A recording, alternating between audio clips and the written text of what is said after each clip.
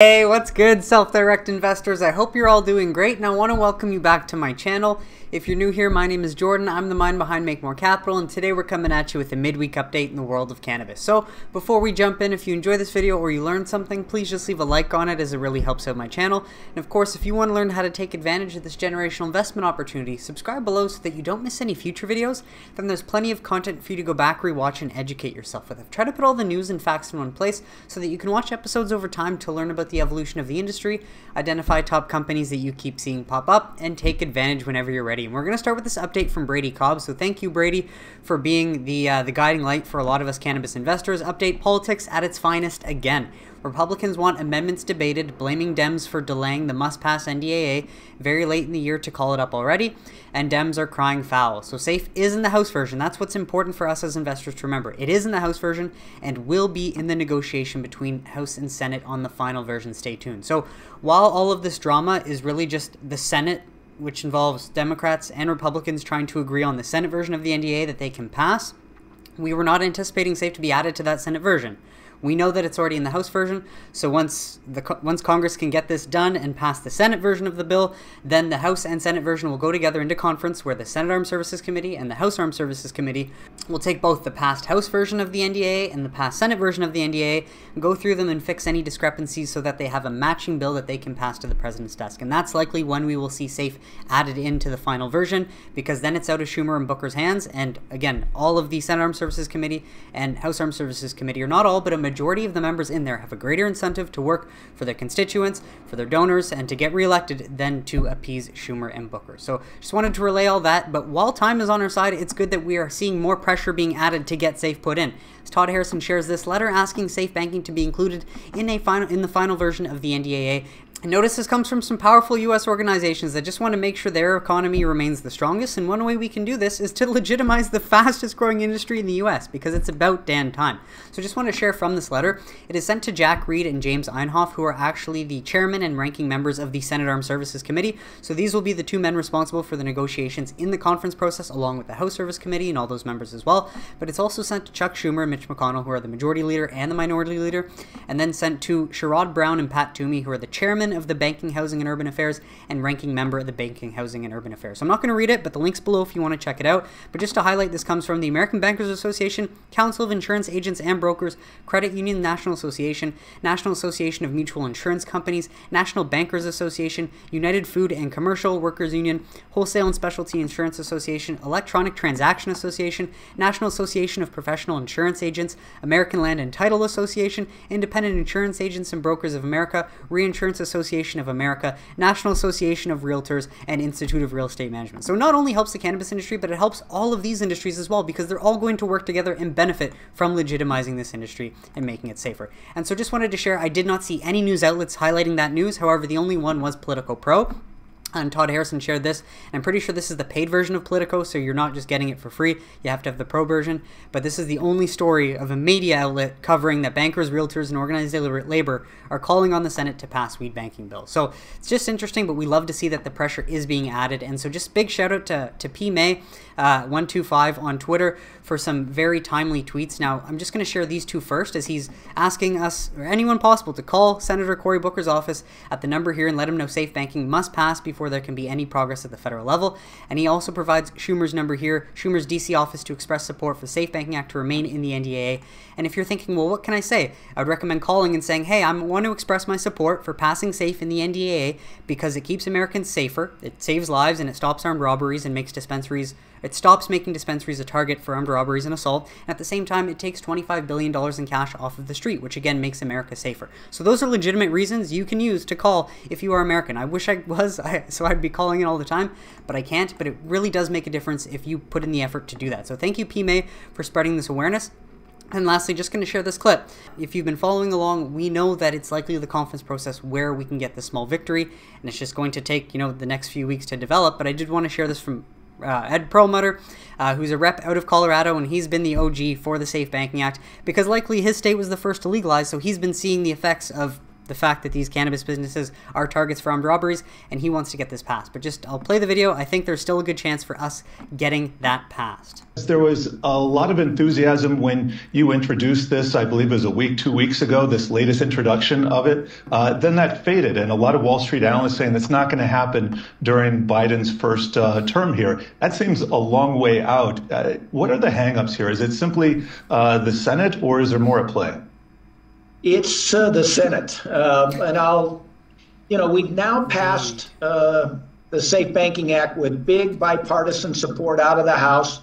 2.5 years ago, when Senator Crapo headed up the banking committee under the Republicans in the Senate, we passed a big bipartisan bill to them, and then sat there for 2 years. Now Democrats are in charge.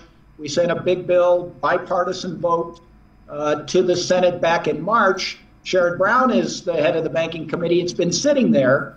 That's why we added safe banking to the National Defense Authorization Act. There's a part of it dealing with cartels and foreign money laundering, that kind of stuff. So it's germane to that bill, and we hope that it will stay on there. But we've had resistance from Senator Schumer, Senator Booker, and they would like to have a much bigger piece of legislation that decriminalizes, deschedules, taxes, has criminal justice reform, and I support all of that, but I don't think they have the votes for that. And I'm pretty sure the votes in the Senate are there for safe banking. In fact, we just had 5 senators from the Armed Services Committee in the Senate. Senator Kelly, King, Peters, Rosen, and Kramer, Democrats and Republicans, asking the Senate Armed Services Committee to keep safe banking in the National Defense Authorization Bill. So I think there's still a good chance for us getting that passed. And thankfully, because Schumer and Booker are not involved in the conference process whatsoever, that's why we still have a chance. So have faith and trust that it will pass. On to this one from Marijuana Moment. Credit unions urge Congress to pass cannabis banking reform through defense bill. So we scroll down, some major associations representing U.S. credit unions are calling on Congress to add cannabis banking reform through must-pass defense legislation. So it's more pressure. We'd love to see it. Which is the latest in a series of requests from lawmakers, stakeholders, and advocates to advance legislation to protect financial institutions and state legal cannabis businesses from being penalized by federal regulators. And just to highlight that this letter comes from the Credit Unions National Association, Defense Credit Union Council, and National Association of Federally Insured Credit Unions signed the letter, which also touches on non-cannabis issues. So just to highlight that it is a different letter than any of the other ones I've covered too. And this is heading to Jack Reed, James Einhoff, and these are the members of the House Armed Services Committee and the Senate Armed Services Committee. These are going to be the ones in conference that actually decide if safe banking passes or not. So just wanted to highlight safe banking, remote online notarization, credit reporting, free rent access for banks. So they mention a lot of things in there that would benefit from passing safe and why this should remain in the NDAA. So just wanted to share that, as more pressure is good coming from these powerful organizations.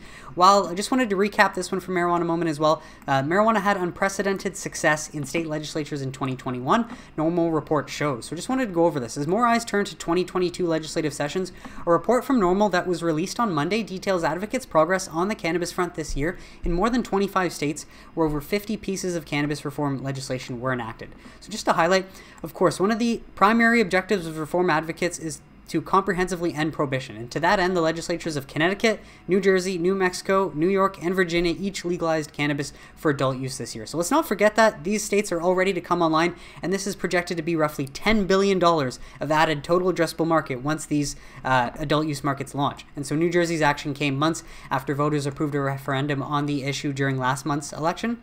While at the same time, Arizona also had voters approve it last election, while Arizona wasted no time launching their adult use market on January 21st, 2021, and as of September, their sales had surpassed $970 million, as I just covered in my previous video, so you can go back to check that if you want, but that highlights that they're already a $1 billion market about 11 months in, and these states haven't even launched their adult use program. So again, if you're investing in this industry, try to think long-term like a long-term investor as opposed to a short-term trader, because the total addressable market is set to already expand, and then we've got states like Florida, Pennsylvania, Ohio, Maryland, Texas that are considering legalizing in 2022. Those aren't even, people aren't even considering those markets yet, but that will be added on as well. So just think as in time. Mainstream media outlets might not be covering these victories, but I am, because I want to help benefit anyone that's willing to put in the work and do their own research. Because if you live in a state where this is not happening, you might not be aware of it, but that does not mean it is not happening nationwide, and it's only a matter of time until the momentum pushes us over that tipping point. And so this last one from Marijuana Moment, top federal drug official says there's no evidence that occasional cannabis use is harmful for adults. Yeah, obviously, but this is good that we actually have someone who's the head of a large government organization admitting this as well. So National Institute on Drug Abuse Director Nora Volko made the remarks in an interview with 538 that was published on Tuesday. It's notable admission given that the agency has historically gone to great lengths to highlight the potential risks of cannabis consumption. Yet, there is no evidence, to my knowledge, and I've looked at all the data from drugpolicy.org, and I'll actually put that link below this if you want to check it out, that occasional or even consistent cannabis use has harmful effects. I don't know of any scientific evidence of that, Volko said. I don't think it has been evaluated. We need to test this. I do agree. Let's deschedule the plant so we can finally test this. But it's great that someone that is the head of an organization is admitting that there is no evidence, because if we want to consider ourselves evidence-based, we better be making our decision off of the evidence and not off of the fear of a lot of politicians that just want to stay in power and keep getting money from their donors that fund them. On to this one from CNBC, opinion piece, and this one's from Tim Seymour and Brady Cobb. So I'm not going to go through it, but I will invite you to check it out below if you want to read it, and it's likely just going to reiterate what I've been saying through my videos, because Brady and Tim have been some of my main sources.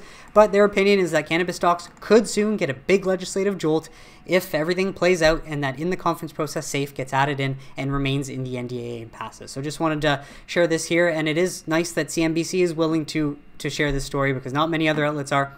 On to some states, as this one comes from the Office of Medical Cannabis Use from Florida. I mentioned on the weekend that I did not cover this because likely due to Thanksgiving it wasn't out yet. However, we have gotten it, so just wanted to highlight from the week of November 22nd to the 26th, which was also a short week because of Thanksgiving. There were 3 store openings, AltMed in West Melbourne, Green Dragon in West Palm Beach, and Trulieve Bradentown. However, the biggest thing worth noting, Florida increased the qualified patient count to 644,173, up from 639,500, which is an increase of 4,673 patients. So that definitely makes up for the lulls that we've seen in previous weeks. But just to scroll down as well, considering this was a short week from November 19th to the 25th, and some dispensaries were closed, sales do remain strong across the board, which is good to see. So if you're invested in any MSOs in Florida, you can check the progress week after week to see whether their sales are increasing, decreasing, or at least remaining strong and maintaining the market share that they have. On to this one from Trulieve. As Trulieve Cannabis Corp issues inaugural environmental, social, and governance report, making it the company's first ESG report outlining efforts to operate with integrity and support long-term sustainability. And as other industries are doing this, because ESG seems like a metric that can measure whether the companies are a net positive for society or a net negative, I think this will just help legitimize the cannabis industry if more MSOs can adopt this more quickly. I'm not sure though, I'm just sharing that opinion of my own. But just to add, as Rivers added, cannabis is a generational opportunity. We know there's still work to do as we advance our sustainability journey, and we are committed to communicating our progress, holding ourselves accountable, and being good corporate stewards to ensure the cannabis industry is safe, inclusive, equitable, and sustainable for generations to come. But at the same time, I think we can already be proud of these MSOs for helping expunge records and doing a lot of work in the communities that they're already investing in. So not to say that they haven't already been doing their fair share, but it just adds that Trulieve is willing to go above and beyond, and if other MSOs will follow with this, I think, again, just helps legitimize the industry. So key takeaways from the ESG report include: conducted our inaugural materiality assessment with an ESG consultant to identify and prioritize key non-financial topics for our business and stakeholders, formed a cross-functional ESG steering committee to collaboratively gather and validate baseline information and plan future initiatives, established ESG targets for 2022 with key activities of reducing our carbon footprint, broadening our diversity, equity, and inclusion activities, and establishing a board committee, reviewed Trulieve's environmental sustainability approach to community engagement, social responsibility, and corporate governance protocols,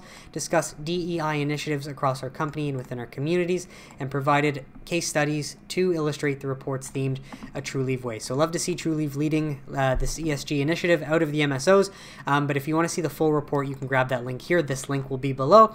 On to this news out of Curaleaf, as they report that Fab 5 Freddy and Curaleaf expand B Noble cannabis brand to the New York medical market. So Curaleaf is happy to announce the expansion of its B Noble partnership into medical dispensary locations in New York. This expansion is one of the first partnerships of its kind in New York, as the New York Cannabis Control Board recently approved whole flower as part of its medical cannabis offerings in late October. In collaboration with Fab Five Freddy, New York native, filmmaker, visual artist, and legendary hip-hop pioneer, and Bernard Noble, who spent 7 years in prison for possession of 2 joints worth of cannabis flower, B Noble is a for-profit, cause-based cannabis brand. A part of Curaleaf's corporate social responsibility program rooted in good, B Noble is the company's first large-scale brand venture in alignment with its dedicated social equity work. So you can already feel good about investing in these MSOs that are taking initiative to right the past wrongs of the war on drugs, as B Noble will bring high-quality, black-owned cannabis brand, high-quality black-owned cannabis brand to the regulated cannabis market in New York while advancing racial and social equity in this industry. And just to add, since rolling out in July 2021, B Noble is now available in 10 states, including New York. Patients and consumers in adult use and medical states can now purchase B Noble in Arizona, Colorado, Illinois, Maine, Massachusetts, Maryland, Michigan, Nevada, New York, and Oregon. So they're already storytelling through this brand across the states, which is great because it helps this initiative. And 10% of the proceeds from the sale of each B Noble product will go towards local organizations dedicated to advancing social equity and providing opportunities to those directly impacted by the war on drugs. So this is just another creative way of giving back through a brand, through storytelling, and it's just very helpful for myself, who's an entrepreneur, that in the future I would love to start businesses, and just seeing how Curaleaf and Trulieve do creative things to help give back, and other MSOs as well. And it really just inspires me as an investor and entrepreneur to think more creatively and get comfortable thinking outside the box. So hopefully it has the same effect on you as you learn about the good that these companies are doing in the communities that they're investing in, even if the federal government doesn't want to acknowledge it. While Dale's report highlights that Jason G. Wild, the executive chairman of TerraSend, is coming back with more insider buying. So just to relay, another 188,000 of reported common shares purchased today, and 1.746 million reported yesterday. And this tweet was made on November 30th. So by our rough math, Jason has purchased roughly 3.7 million in TerraSend stock since November 19th. So either he knows something we don't, or he's just very confident that this company is very undervalued, much like other MSOs. And although we would love to see CEOs of all these MSOs buying as much as they can, they just might not have the cash on hand that Jason G. Wild does. But this does add to my conviction and more confidence that these MSOs are undervalued, and that he sees something on the horizon possibly that we don't. On to this one from Todd Harrison, just highlighting V8 Capital on U.S. cannabis. Now, I'm not going to go through this because they don't seem to be as optimistic on the prospects of safe passing, but I do just want to add this one part. At the state level, we project a $10 billion of total addressable market unlocking in 2023 as new adult markets turn on. New Jersey, New Mexico, Connecticut, New York, these states that have recently legalized this year, alongside incremental state level reforms, legalization ballot initiatives, additional retail licensure, and addition of whole flower to medical markets. So just want to add that these new markets that will come online that have already legalized, and it's just we're waiting for them to launch, that will be another $10 billion of total addressable market just being added on by the fact that, you know, more population is getting access to legal cannabis. And lastly, just wanted to share this from Jesse B. Growing. So thank you, Jesse, for sharing this. So just want to kick it back to Canada with this snippet. Hey, CNBC, great discussion today on Canada's rising GDP. Would love to see some information, though, on how much the Canadian cannabis industry contributed to that growth. Seems like none of our politicians want to talk about it openly, which is very unfortunate because our mainstream media outlets are happy with spewing stories of how this industry has been a failure, how much cannabis has been wasted, and how much jobs have been lost. Yet they don't want to celebrate the victories that the Canadian cannabis sector contributed $17 billion to Canada's gross domestic product for the year ending July 2021. And in the space of just 3 years, adult use and medical cannabis contribution to Canada's GDP has grown to rival the dairy industry's 20 billion GDP. So I wonder why they would not want to highlight this, but the best answer I just wanted to highlight goes down to this guy down here.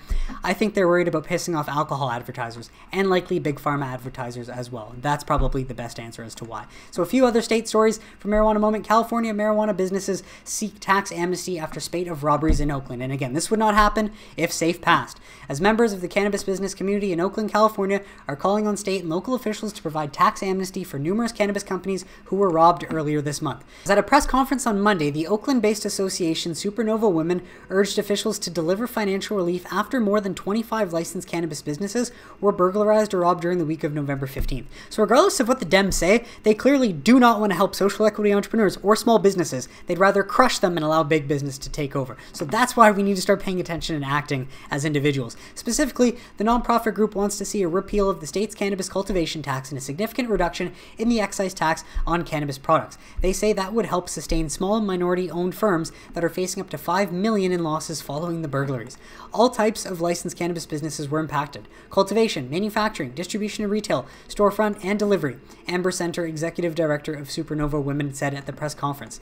The cannabis industry needs tax relief. So again, as much as the Dems want to say that they're for social equity and virtue signal as much as possible, their actions speak the opposite. As Kentucky lawmakers pre-file cannabis legalization bill for 2022 session, this is at least a positive victory, again, out of a red state where we least expect it, seeing that a Kentucky lawmaker, I should highlight, announced on Monday that she's pre-filing bills to legalize possession, limited sales, and home cultivation of cannabis for the state, in the state for the 2022 session, with endorsements of several leading advocacy groups. So just wanted to highlight this.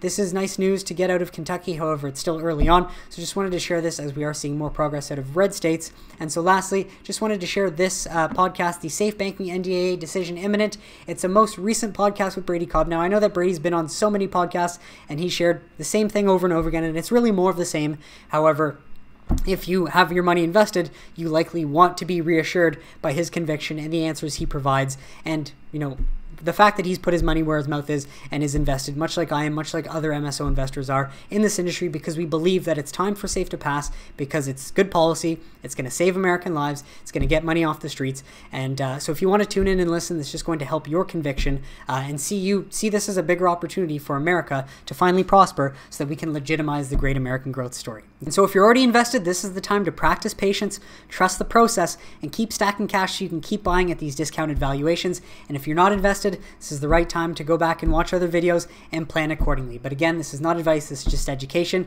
and you can take advantage if you wish to do so. But that is it for today's episode, folks. I want to thank you so much for tuning in, and I really hope you got some value out of it. What did you think of the stories mentioned in today's episode? Let me know in the comments if you have any questions or suggestions, and I'd be happy to address them. But besides that, if you enjoyed this or you learned something, please just leave a like on it, subscribe below so that you don't miss any future videos, and I will catch you on Sunday for This Week in Cannabis News. Have a great week, everybody.